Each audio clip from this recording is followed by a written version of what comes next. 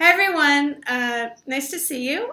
Today our topic is how to do grassroots field strategy, and my guest is Elizabeth Juviler from New Jersey 11th for Change, and her group was responsible for bringing about the early retirement of Representative Rodney Frelinghuysen. They're a very active group. I'm going to hand it over to Elizabeth. The first thing that we needed to do was kind of decide what we were going to be capable of. And we are a group that has members all over the district. We have 54 towns. New Jersey has all these little towns next to each other. And most of those 54 towns are represented in a town team or 3 or 4 towns together in a town team.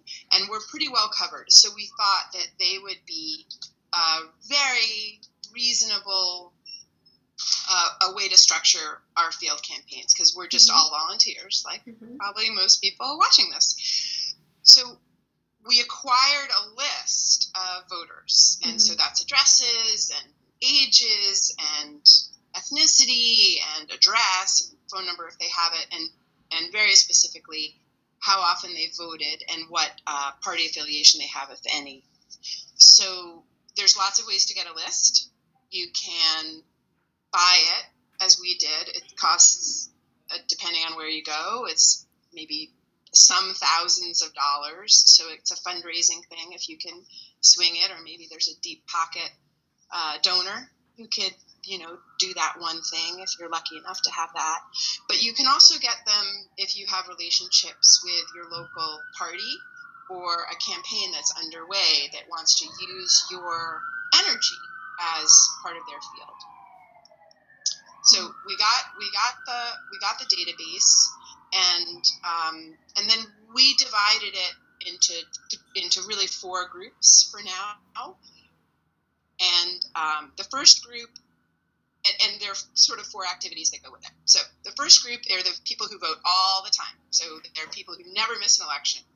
If they're kids, not so many of those, maybe a couple hundred in our whole district, who voted every single time since they could register, 18 and 19 and 20, but mostly it's older people who never miss. And so we're calling them. Each town then gets the list of all of the 100% voters in their town, and they're calling them right now to get more volunteers, because these are people you don't have to convince to go to the polls at all. So we're trying to bring them in. So that's people who like to phone call. That's your neighbors that you're calling. Oh, I live on this street. You're around the corner. We're working on this. We're having a meeting at Starbucks or whatever. On Thursday, why don't you come?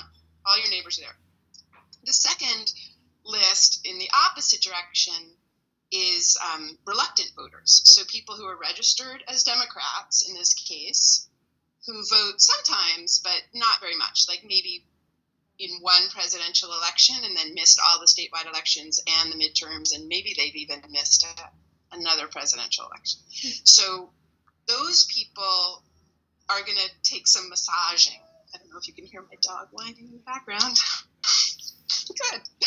So, and we have all of these people. Yeah, you can hear it. Method. And then we have groups all over the country, California, New York, Massachusetts, who don't have a race necessarily on their own, who've decided to help us out. So this is perfect. We give them lists of 150 or 200 of these reluctant voters, and they have their own postcard parties, so they get a bottle of wine or whatever it is, and blank postcards from the post office, and write this message with the dates of the election.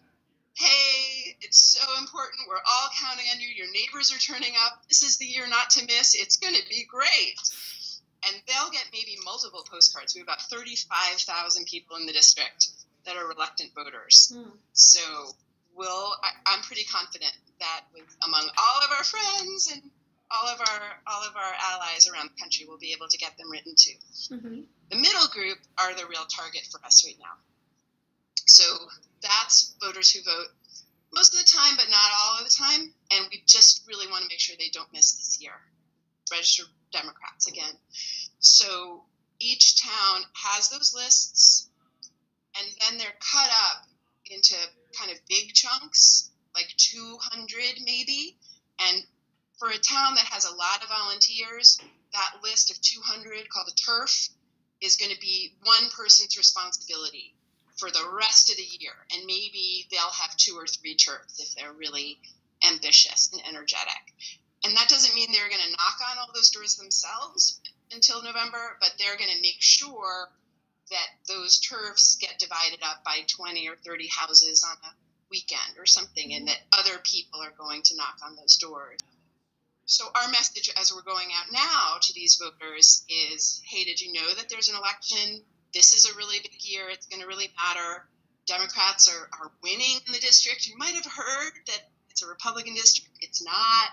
We just actually had a governor, our Democratic governor, Phil Murphy, won our district by the skin of his teeth, but won nonetheless. So people having that message is really encouraging. That knocking on your neighbor's door is literally the most effective way to get turnout. It really is. And it might be uncomfortable, and maybe, yes, your neighbor's going to be a little annoyed. They will vote. Even if they're annoyed, they will vote. If you knock on their door and you say, hey, I'm your neighbor, it's so important. We all need to be voters. The voters are coming.